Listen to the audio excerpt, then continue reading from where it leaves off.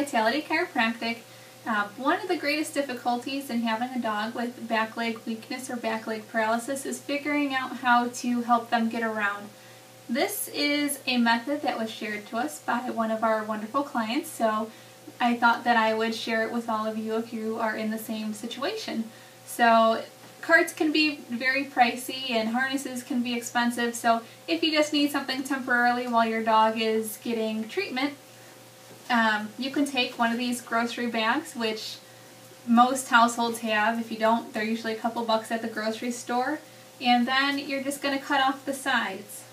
So you want the sides with the handles, you do not want the sides without the handles.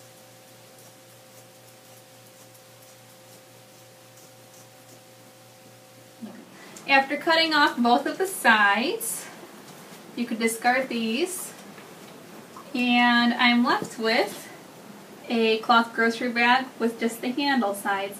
So what you can do with this is, if your dog has some back leg weakness or back leg paralysis, is just put it under their belly, and then you can also stay upright so you're not hunching over trying to help your dog get around.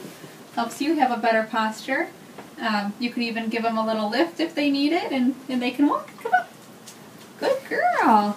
And it also works out great if they're having trouble getting up and down stairs.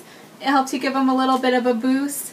And if it's a smaller dog, like Bella, if I can find Bella here. So here's Bella. If it's a dog more her size, you can fold it in half. I'll let you do your little shake there.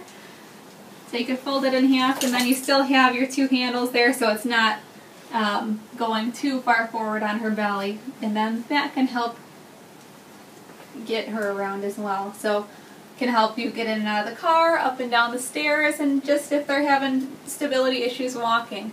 And it helps you save your back as well. So hope that helps you out.